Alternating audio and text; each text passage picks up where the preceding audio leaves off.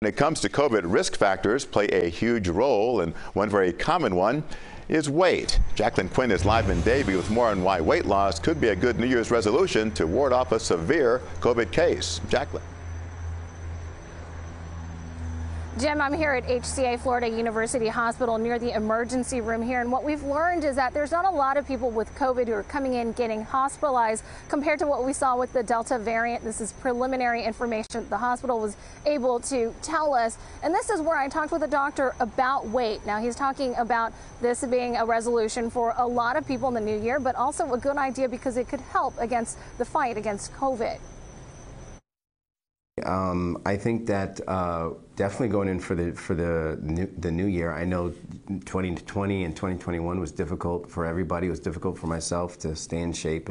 COVID has brought some of us a couple extra pounds, but for some struggling with weight, it could be a major factor with COVID. I think that should be a very strong goal for everyone because COVID-19 definitely affects at a higher rate people who have weight issues and are dealing with obesity. Dr. Sharon Doncourt is the Chief Medical Director of Bariatric Surgery at HCA Florida University Hospital in Davie. He's seen how overweight patients have struggled during this pandemic. And we saw that with our admissions in the hospital. We saw that with our patients that were prolonged ventilation, patients that had to have tracheostomies because they were not able to get off the ventilator. Now, a new study just published by the Journal of American Medical Association shows that patients who underwent weight loss surgeries, such as a gastric sleeve surgery that we're seeing Dr. Doncourt perform here, help to protect against severe COVID.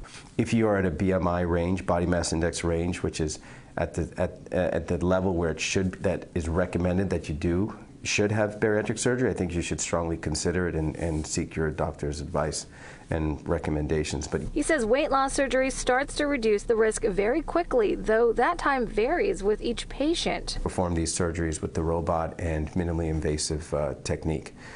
It's elective surgery. It is very safe. And it doesn't take long, about 45 minutes. In the long run, it'll help not just fend off COVID, but many other diseases.